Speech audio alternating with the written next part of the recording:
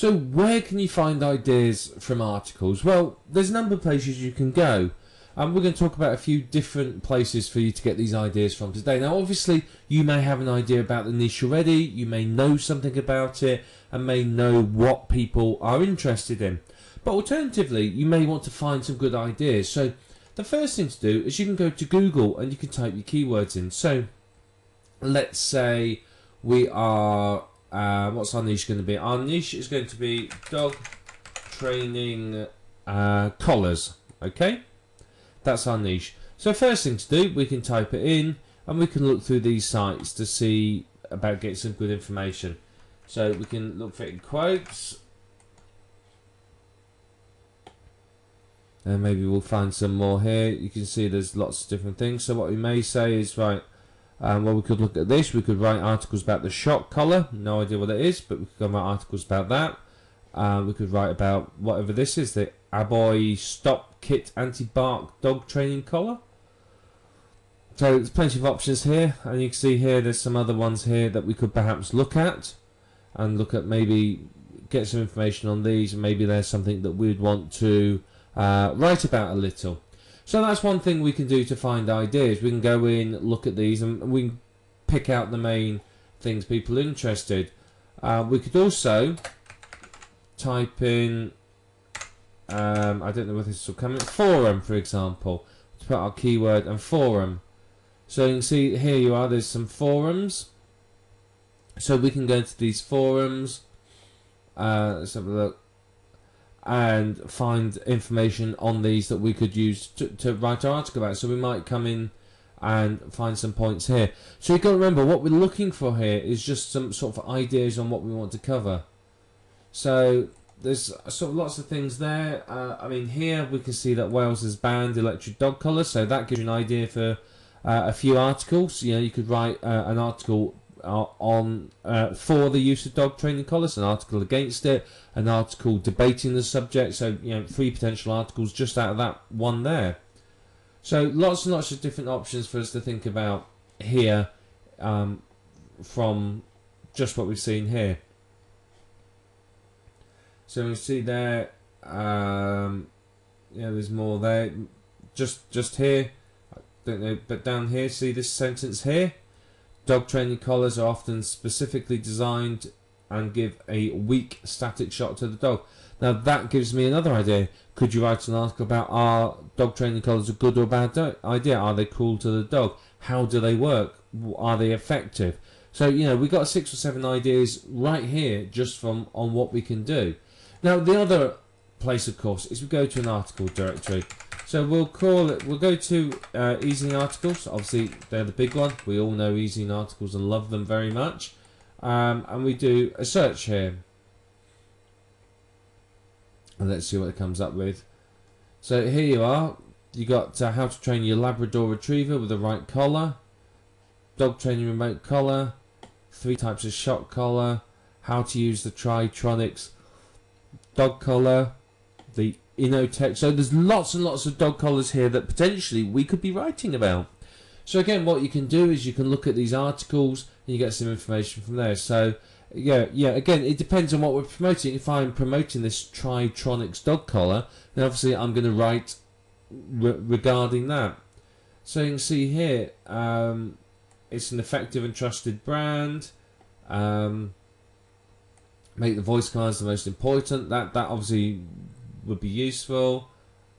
Brings out the best in the dog when it's used properly. And so on. So okay, you see some good information there. So you can probably pull information from here that you could use in your article. And you can see as we go through that there are, you know, a lot of different articles here for you. So we can find things. We can do some facts about them. You could write, you know, five facts about dog training collars, 6 reasons why you need a dog training collar to train your dog, 4 reasons why a dog training collar isn't a good idea. So, you know, we've got lots of ideas, and basically what you end up with once you finish this research is a title. Now, ideally, you want the title to be in the form of a question. The reason being that makes it easier for you to answer it. So if your article is how to properly use the Tritronics dog collar, that's not really a question, it's more of a statement. So for example, over here we might title an article something along the lines of can you really use a dog training collar to stop your dog barking when it's not wanted to, or barking needlessly? So there you are. Basically, the reason we're coming up with that as a question at the moment is because it's easier for us to write about it if it's a question that inspires our brain to come up with answers, basically. What we will need to do is we will need to maybe rewrite the title a bit later on, but for now we come up with sort of a working title that's a question that inspires us, and once we've done that, we then move on to our actual article writing, which is the next video. So have a look at e-zine articles, get some ideas from here. Go into Google, look for forums, look for sites, look on products. You know, if you're selling a physical product, go and find some reviews. If we type in reviews,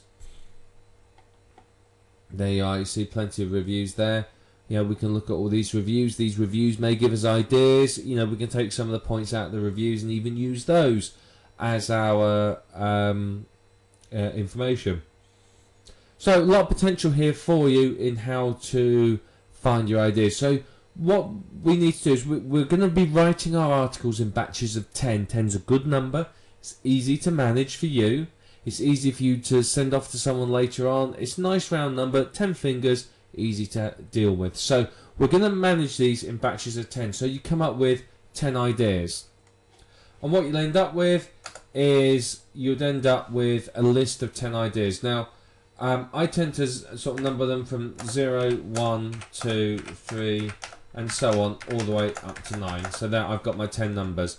If I'm writing multiple batches at the same time on the same niche, I may prefix this with a letter A, B, C, depending upon the actual file. What I will do then is I'll organise it so I've got each of my titles. So let's just put in a title here. Our title was can you really use a dog collar to stop your dog barking needlessly?